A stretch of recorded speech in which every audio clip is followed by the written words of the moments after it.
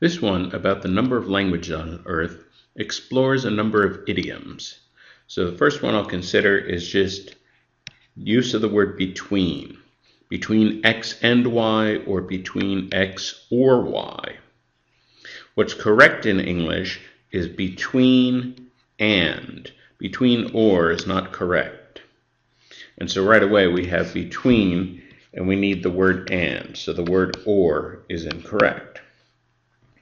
The second idiom, tried. What do we do when we have tried and then a verb?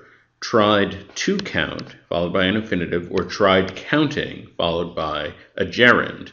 Well, it turns out that the verb try always takes the infinitive. So following try by a gerund is incorrect. So tried counting, people say that in spoken English, but technically that is incorrect. Tried to count, that is correct. So tried to count, tried to count, tried to count, tried counting, tried counting.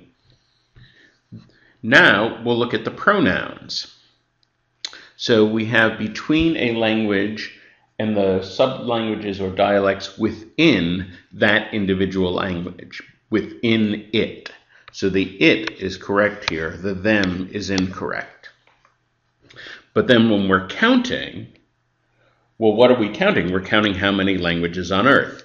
So some of these choices don't even have a pronoun following the verb to count, but the ones that do, to count them, the languages on Earth, that's correct. Counting it, that is incorrect. We're not counting a single language. In fact, that's a bit odd, having something singular following the verb count, because something singular, why would you count it? So right away, we see that B, C, D, and E are all out because they have grammatical errors. Meanwhile, A has the proper conjunction and. It also has a proper conjunction here, not with. With is inappropriate for joining two clauses. Has the proper pronoun, has the proper form, an infinitive following try. It is in every way clear and free of grammatical error, and it is by far the best answer choice.